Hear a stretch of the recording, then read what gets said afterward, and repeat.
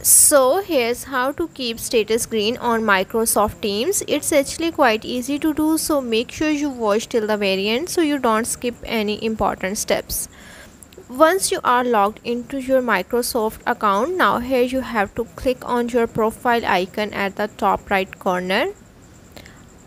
Moving on to the next step, now here you have to click on the status option. After that, you have to click on the available option. Once you set your status to available, now here you have to go to the search bar of your laptop device. Then in the search bar type in power and sleep. To open power and sleep settings, you can also simply go to the laptop setting and then click on the apps, or you can simply go to the power option.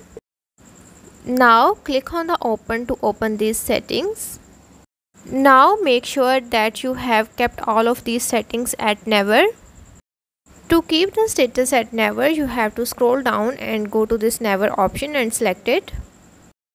Now you have to repeat this step for all of these options.